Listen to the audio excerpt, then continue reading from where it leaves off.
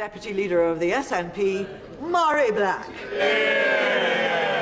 Thank you, Madam Deputy Speaker, and I also wish to send my warm regards to the family of Paul O'Grady, the legendary drag queen, for all he's done for my community. I also want to congratulate Humza Yousaf as he becomes First Minister of Scotland.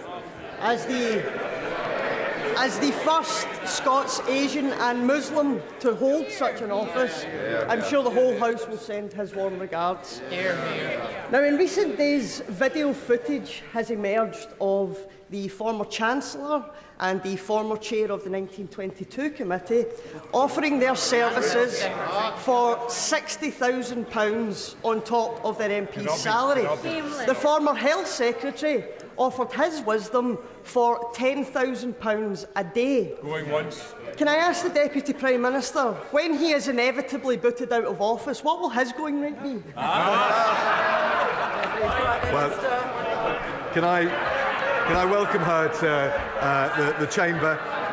The system of declarations is there to ensure transparency and accountability, and of course the Conservatives backed tightening up those rules to make sure that there couldn't be any lobbying.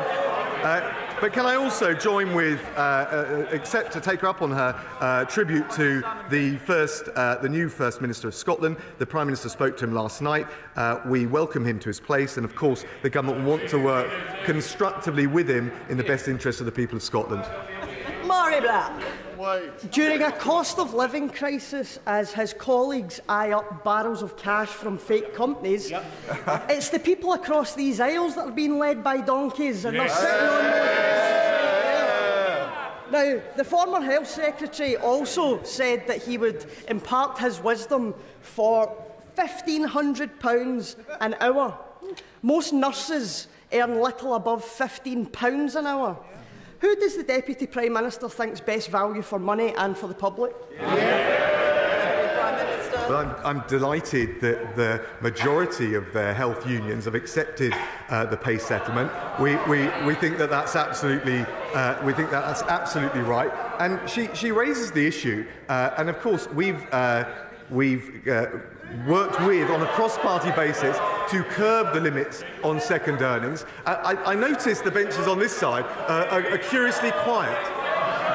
Is that because there's 10 shadow cabinet members on their benches who are taking earnings? In particular, the shadow foreign secretary looks like he certainly doesn't want to be under the limelight. He's got earned second earnings from 40 different sources. I don't think they can talk about it. And as far as the Honourable Lady is concerned, we've done everything we can to make sure there's transparency and accountability.